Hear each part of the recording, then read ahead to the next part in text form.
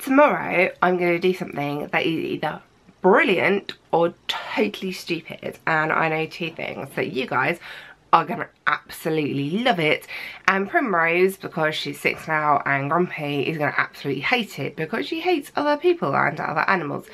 Anyway, I'm gonna try and vlog everything that I'm doing, and I'm gonna try and upload it for you tomorrow night.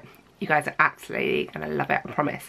I'll give you one clue, and that clue is rain, okay? Anyway, now on to the point of the video, which is we're back homeschooling! Yay! Oh, 2021 was supposed to be such an amazing year, but we are starting it off the way we started 2020 with homeschooling. So this is how to succeed at homeschooling, and honestly I'm not sure I've got all the answers because nobody does at the moment. But the first thing I do know, and this is really, really important, is be realistic with what you can achieve. Now, everyone is going to be in completely different situations. You might be an only child whose parents work from home and you have a brilliant internet connection. In that case, you're going to do really well. Or you might have several siblings who, if your parents need to go out to work, you might be in charge of looking after those siblings while they are at home. There might be one computer between however many of you, and your internet connection, like mine is where I live, is actually really sketchy and just drops out literally all the time, which is why it takes me ages to upload any videos. So be realistic with what you can achieve. If you know there is something going on during the day that means you won't be able to attend a live lesson, or you've got just too much stuff going on to be able to complete every single lesson, that is okay. That is your life. That is perfectly fine, and there is absolutely nothing wrong with having stuff going on. A really good thing you can do is be realistic and honest with your teachers and explain to them in advance that you're not going to be able to attend the Teams lesson on a Monday afternoon because you've got to look after your little brother or sister, but can they send you the work in advance and you'll do it later? Or, you know, Friday morning is your brother's turn with the laptop and you need to help him with his year 9 maths, so you're not going to be able to do your year 11, 12, 13 maths. Just be honest and open with your teachers. They know this is a truly horrific time for everybody and that not everyone is going to be able to achieve everything. And they know this because they're going through this as well. They're probably having to work while homeschooling their own kids and potentially looking after other people. I know I've already emailed my son's teachers to say, it's great that you're doing so many online lessons, but honestly I'm not doing drama. Because I'm homeschooling 2 different primary years from Tuesday, which will be amazing. I'm really, really looking forward to it. It is from Tuesday because we're bunking school on Monday. For my surprise, I'll tell you tomorrow. Hopefully I'll tell you tomorrow. Anyway, it is okay to not be perfect. That is fine. That is absolutely acceptable. Be open and honest with people, and if you need help, ask for help. The other thing I strongly suggest that you do is that you make a plan. Either at the start of every single day, the first thing that you're going to do, or make a plan for a week, like this beautiful plan up here, or make a plan for a day, like this one here, and say, look, honestly, this is where I'm supposed to be when, this is what I need to have it. Look, here, I'm not going to be able to make the Teams lesson because so-and-so needs to use the computer, or, you know, my mum's got a meeting that she has to be in and I can't, like, use the internet then because then my mum's meeting will be interrupted. That's perfectly fine. That is allowed. Make a plan of what you are doing when. Now, you don't need to use my planners. You can just do this on a bit of paper.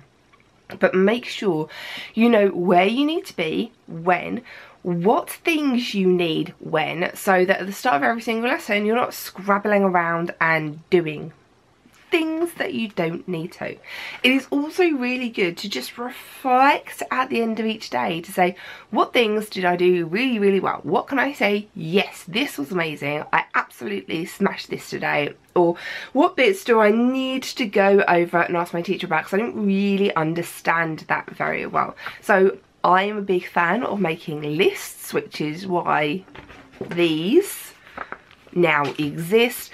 But making a plan at the start of every single day will show you what is realistic, show you what is expected. If you like negotiate with your siblings or your parents to say, look, I need to attend my maths lesson because it's really, really important, so I need the computer and I need the internet at this time, but realistically maybe I don't need to physically like be in the Teams lesson or the Google Classroom lesson for this other subject because it's not so important, so maybe so and so could do their maths lesson then. So negotiation and teamwork within your little home unit is actually going to be really, really important for this.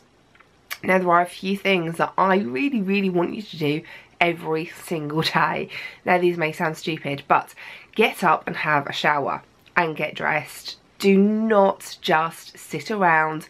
Like maybe you did over the Christmas holidays, just sit around in your pajamas all day and didn't always shower. That's fine because it's Christmas holidays, but we do need to start getting back into this. We do need to start doing school again. So showering every single morning is important. The other thing I want you to do is to get outside, even if it is just for 5 minutes walking around the block. Getting outside the house, getting some fresh air is going to be really, really good for you. There are lots of other things you can do to look after your mental health, and it is important that you prioritise these things at the moment. But those are two really, really simple, really, really easy things that you can do that will help you look after yourself. Another thing that is going to be really, really easy for you to do is just to get all your resources ready now. Like if you've got Monday as an inset day, then spend Monday getting all your resources ready. So find your pens and your paper, or you know, if you don't have any lined paper lying around at home, go and find some, or email your teachers and ask them if they can send you some from school. You know, get all your workbooks ready. I have loads of workbooks on my website that you can buy starting at like $2.49. That's less than you'd get a meal deal lunch for, and you don't have to print them off. You can just use them all online and they will do your maths or do your science or your geography or your Spanish or French or whatever it is. Find the resources that you need and have them ready. Because the resources that are sent to you from school, while I'm sure they're absolutely brilliant, might not work in your situation. So if you cannot use the internet for live lessons, you're going to need something that you can use offline, which is where workbooks, my electronic workbooks, are going to come in really, really handy for you.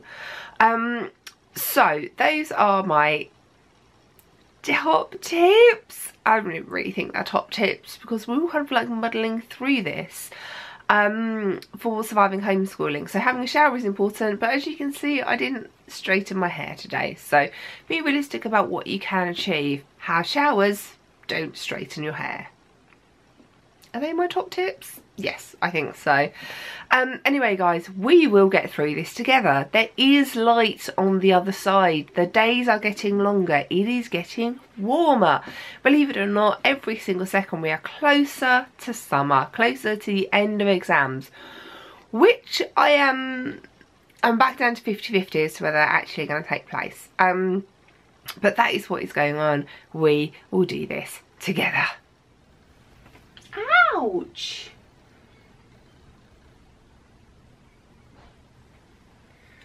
This is why in some videos I have unexplained scratches.